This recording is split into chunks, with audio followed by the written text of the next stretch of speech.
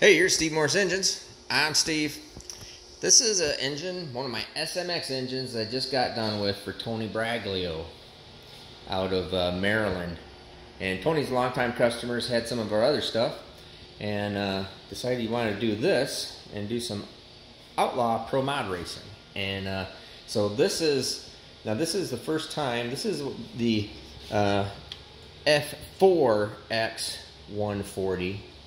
So this is the new deal. Now, before everybody gets their freaking panties all bunched up and all super excited,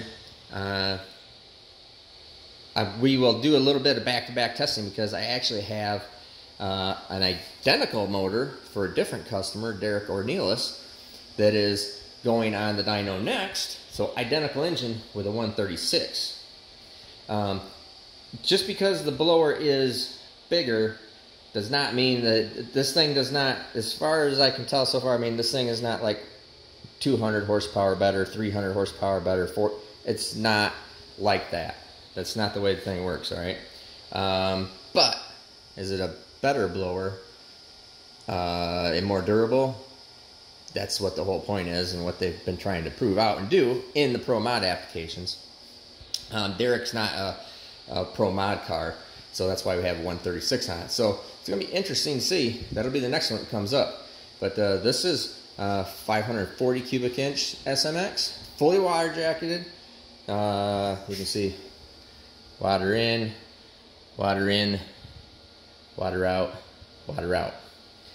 Each side, so fully separated. There's no water that goes in between the cylinder head and the block.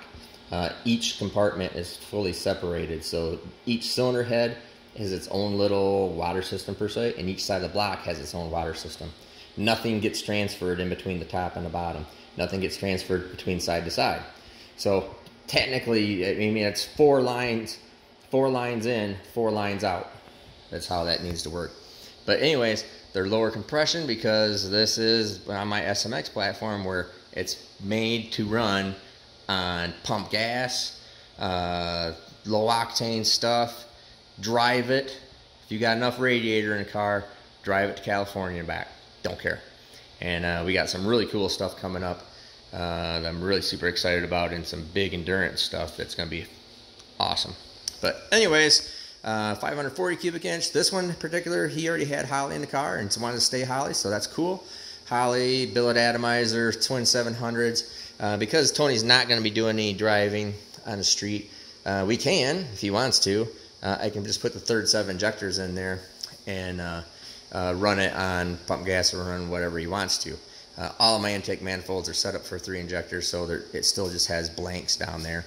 And he can plumb it if he wants to and use those rails for part of the plumbing if he wants to exit from the front and input from the front.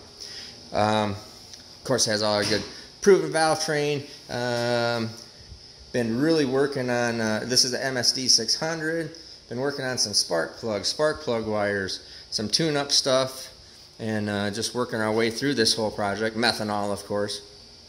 And this one, you know, because I can't dyno with zoomies in the room here, that's just not the way I'm set up. So everything is set up to run on some type of collector-style muffler, or collector-style header. So I have dyno headers for these things. So this will get zoomies, which is going to change the tune up a little bit, but I'll talk about that more probably. Our dry sump setup, the ProCharger gear drive, really nice, solid deal. Really super happy with this, and looking forward to getting through the next ones. So let's put the camera down. We'll go out there. We'll make a run, make a hit on this, and we will take a look at the numbers.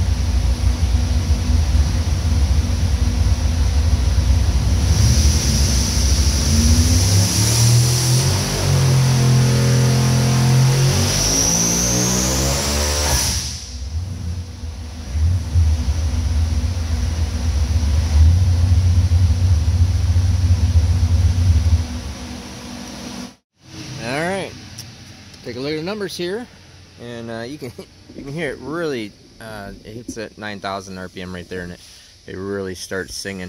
For some reason, I'm not sure why. I got to come back in it because, sorry, you for sure see on the data logger in the Holly that it goes to 9,000, but it doesn't get that last two numbers up here. I'm not sure if it's because I'm pulling back real quick or exactly why, but it only goes at last numbers it recorded, and it's been doing this almost every time. But I don't really want to run the thing. I don't really like these things. Will run 9,500 RPM. Kind of like them to be in that 9,000 and below range. That's a better place for them. But you can still see. I mean, it's the torque curve is flattened out here, and I do believe that like this particular application, and a lot of these, especially supercharged applications, are going to go in there with zoomies. And I can't dyno with a zoomie, a full-on regular zoomie. So you know, we have a collector style header on it, which you can see right there. You know, like we just already showed. So it's gonna be a little bit different, and I think it's gonna change up here. So I don't want to just keep on fine tuning, and I have been manipulating stuff up here with individual cylinder trims and trying to work on some stuff, and some of that stuff just isn't going to apply with zoomies. So there's going to be some things we're going to end up having to redo. So it's not a whole lot of point of just trying to fine tune this thing to make another 50 horsepower just for the sake of making it on the dyno. I'm not really about that, because we're going to end up having to redo it on when it gets in the car anyways. But really super sound, and I mean it gets a different note up there when it gets above 8,500. You can hear a little different change in note, and it's still climbing up there. It has a little hump right here.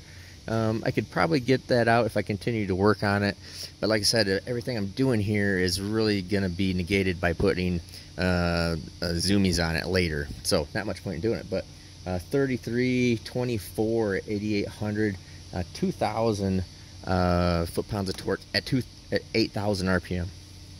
Pretty typical deal. Now this is at 50 pounds of boost. We can go over here and look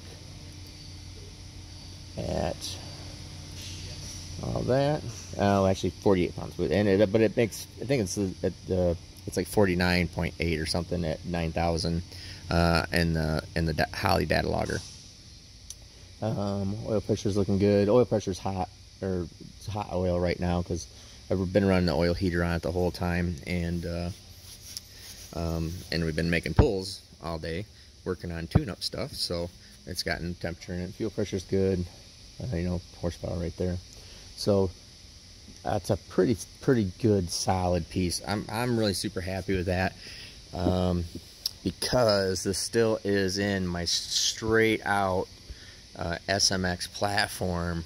So water, you know, fully water jacketed, you can, and dead serious, you can drive, if you have enough radiator in a car, you could drive this motor, put it on pump gas, and drive this to freaking California and back. Has proven, you know, with drag week stuff, everything else that we got going on. So it's lower compression. I can throw a bunch more compression ratio in this, but I don't have a bunch to it. Trying to keep a, you know, consistent platform. So anyways, I think it's going to be really cool getting this in Tony's car, and I think it's going to be a pretty sweet deal. So I'm real happy with it, and I think we'll, after we get some things sorted out, finalize tune stuff, you know, with the zoomies and just car related stuff, I think it's going to be really good. So I'm Steve Morris. Have a great day.